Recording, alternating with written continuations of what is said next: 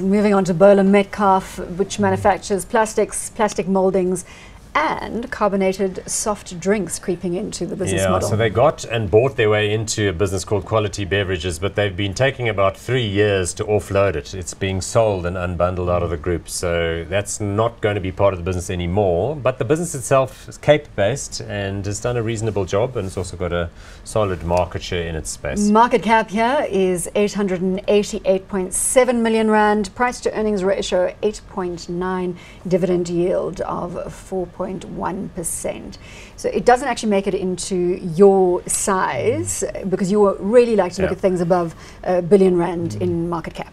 Yeah, I would agree with that. I mean, also looking at the liquidity, I mean, if you're going to put any sizable funds into it, you can easily get trapped inside the stock.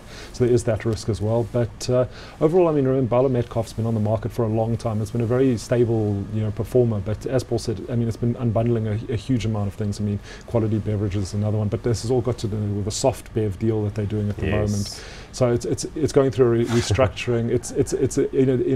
I don't know. It's a very, again, a speculative buy if you're going to go that way, but for us we would probably be avoiding at this stage. Paul, there's the share price and you can give it a hot or not. So not much going on there. That's a sort of flat to sideways mid-cap or small cap type stock.